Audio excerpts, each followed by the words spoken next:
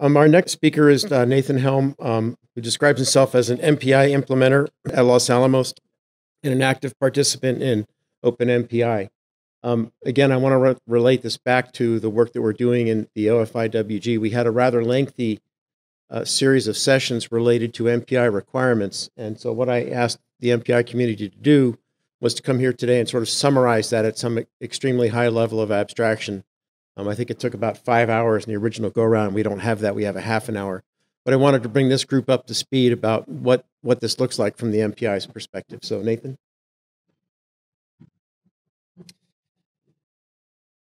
Yeah. So yes, from what I understand, it took Jeff about 5 hours to get through this. Just going one-on-one with me, it took us about 45 minutes. So this is going to be probably a little bit rushed, but so kind of hold off questions definitely to the end so that we can get through this. So this is going to be extremely high level. I'm not going to be able to really go into some of the details from Jeff's point of view. I'm an implementer, not a hardware vendor. I see the API from a different level than some of the others. And this presentation is based off feedback from a lot of people in the MPI community. Huge number of people, and I think we should start kind of with a quick MPI overview here. It's a high level abstraction API. There's no concept of a connection from the MPI point of view. All communication is reliable. And pure address is just a simple communicator integer tuple. There's several communication modes. We have blocking, non-blocking, point-to-point, one-sided, two-sided. Async progression is highly recommended. Not all MPIs, including OpenMPI, support it. Message buffers are provided by the applications. There's nothing special about these buffers, and that's gonna the importance of that is going to come up a little bit later. The MPI specification is governed by the MPI forum. We're at MPI 3.0 right now, working on MPI 3.1. There's some kind of MPI implementation, software and hardware implementation in the spec. Some are open source, some are closed source. And we generally don't care about interoperability at this point. This is a large community. There's many different viewpoints, several large implementations, and a lot of vendor implementations. And we don't all agree with each other. And one example is we got two high-level camps here. We got those who would like to see a matched sort of layer, a network layer that handles tag matching for us, does a lot of the stuff that we do in software on other networks. This is stuff like PSM, MXM, and then there are those of us who are I'm kind of fit into this camp a little bit, who want low-level interfaces, that we have direct access to the capabilities, so that we can tinker around a bit more with our implementation. And Jeff is definitely on this side of the camp as well. And he made it clear that be careful what you ask for. The MPI community is very involved, and we want to be involved throughout the design process. And if you ask for something, you're going to get it. Anyone who's been involved in the forum knows how this community works. And some of the things that we are going to need, we deal in messages, not streams. We want an efficient API, and we want one-sided semantics, separation of local initiation, asynchronous progress. We're kind of not sure what this looks like yet. It kind of would be nice if you have like a PGAS and an MPI. If you progress the PGAS handles, it'd be nice if the MPI handles got progress as well. We're not quite sure if that's what we want, but it's kind of along one of the views of what we might need. We need scalable communication with millions of peers. Right now, MPI is already running, 3 million MPI processes for a job. Uh, and yeah, best way to think of it is a fully connected model. Um, and right now, I mean, there's not, we don't totally dislike verbs. Verbs provides a lot of great things. It provides multiple modes of communication, UD and RC. We like RDMA write with immediate, though I gotta say right now, 4 bytes definitely isn't enough. We want more. Um, we want to be able to specify read and write address. Oh, well, we like being able to specify read and write address. That's one of the great features of verbs. Being able to reuse short buffers immediately is great. Scatter gather lists for sends really great because MPI, our short messages, tend to be a header and the data. They tend to be 2 different addresses, and so that's great. Atomic operations, we want more on that one as well. And we like having multiple consumers in a single process as well. Lots of other great stuff, not having collective initialization, don't require a specific wire protocol, all great stuff. Ability to connect unrelated peers, same sort of thing. And ability to block while waiting for completion is also very important. And Jeff made sure that I stress that it's really awesome that everything is cleaned up at process termination. I mean, that's a great thing about verbs as well. But there are some things we could see to improve this, and one of them is MTU is not an int right now, and I know LiveFabric has already addressed this. I think this is already kind of fixed. Being able to specify timeouts and connection requests. All operations need to be non-blocking, and that includes address handle creation, memory registration, and communication setup and teardown. We want to be able to specify the buffer length as a function parameter instead of a struct. This is extra memory accesses we don't necessarily want to pay for. Ability to query how many credits are currently available in a queue pair. And we really don't like the concept of a queue pair in the first place. Having multiple queue pairs just for one send receive channel is just, it's not the way we like to do things.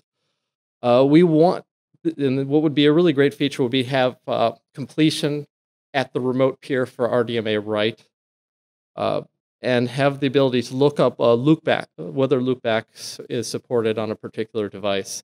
Right now, the best we can do is try to set up a local queue pair and see what happens. And we want a clear delineation about what functionality must be supported versus what is optional.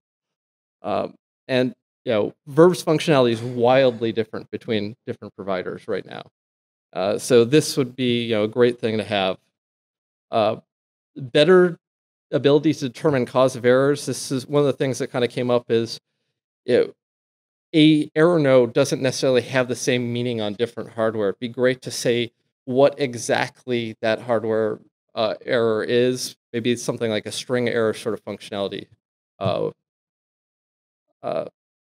And some other things, and I've complained about this, is standardization of high-level interfaces. And right now, we have 2 tag-matched interfaces. We have MXM and PSM, both essentially kind of solving the same problem. It'd be great if verbs had kind of standardized these sort of features. And again, divided opinions in the MPI community. Some providers must support these.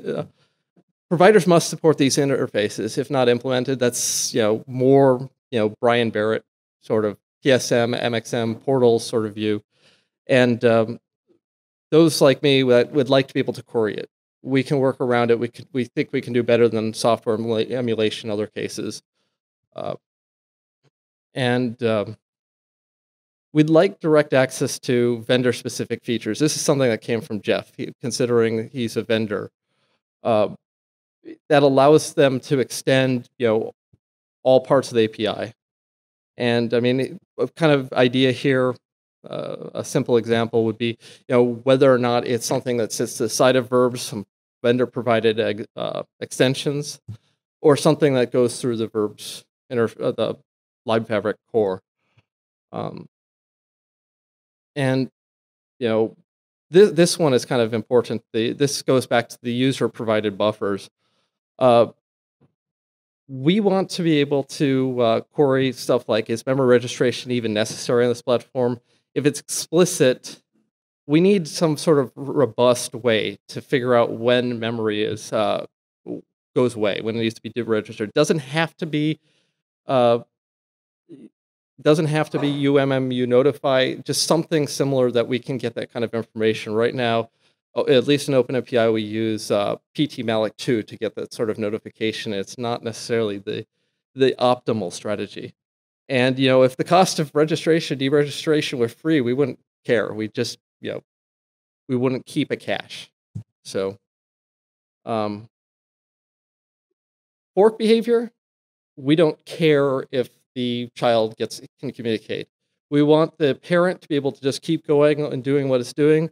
The child, we don't care. As long as the child, runs, can reinitialize the network, we don't care. It's very simple behavior.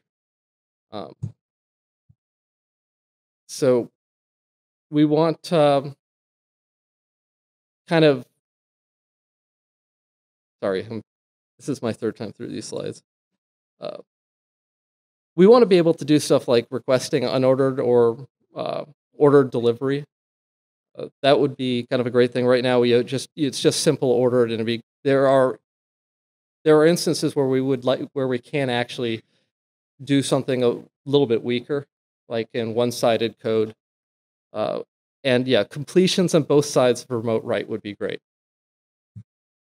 And this is one that I've complained about. They allow the listeners to specify like a specific address, like a port in TCP land. Right now, a queue pair is just a random number, and so we have to pass around this number between all the ranks. That's extra information we have to pass around, extra storage, in order to do something as simple as, say, connection setup right now. Because we can form a UD queue pair, but it's different everywhere. We need to know what it is. And when you have millions of ranks, that's not necessarily something we'd like to have to do. We'd like to, we want to the layer, like Fabric or whatever it is, to allow receiver providers to consume buffers directly. And the idea here is, so if we post a buffer, a receive, we want, if the receive is 4 bytes and the buffer is 1,000 bytes, we don't want that 4 bytes to consume the entire buffer. We want to be able to kind of break that because it's a huge waste. In OpenMPI, we actually have several different buffer sizes so that we don't waste that space. We want generic completion types. Aggregate completions would be great if we're doing a pipeline sort of send. We only care that all the sends have completed. We don't care about each and every send. Out-of-band messaging would be another great feature. Non-contiguous sends. We don't care about page size. We don't want to have to worry about page sizes. We don't want to have to worry about alignment. Access to underlying performance counters. That one's really key. It'd be great if MPI could reach in and expose with MPI-T, the MPI tools interface, actual hardware counters of what's going on. And we want to be able to set and get the network quality of service.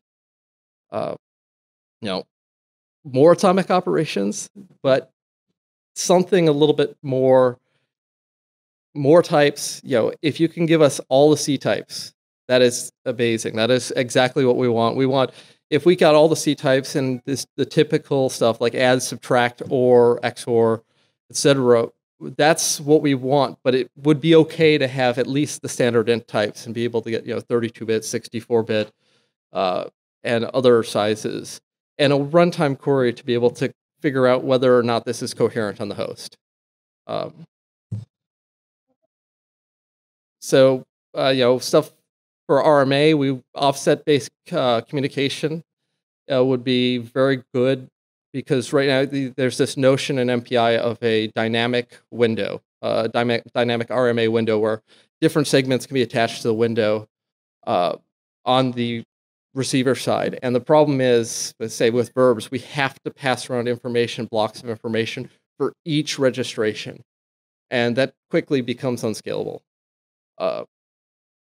And programmatic support to discover if the virtual addresses performs better or worse than offset based would be another great feature. Aggregate completions of put and get operations. This would fit very well with MPI semantics. So let's probably blow through that.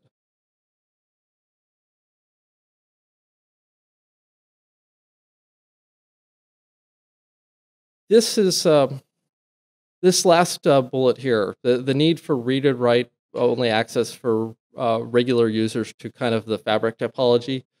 This would be a great feature to be able to have an MPI that actually can figure out the topology without having root privileges. Because right now, what's available requires root, and this makes it not very useful for user apps. So again, MPI frequently sends and receives with 2 buffers, a header and a payload, and we'd like to see optimization for that case. That's the important case to MPI. And in some cases we want thread safety, in other cases we don't. Right now, it's always thread safe, but it'd be nice to be able to turn on and off that feature or weaken it. And support for checkpoint or restart is desirable, and make it safe to close stale handles and reclaim resources. If we close a stale queue pair, we don't want an error. We just want it to be to work, to silently work or fail. Do not some of the API design considerations. Do not assume the max size of any transfer.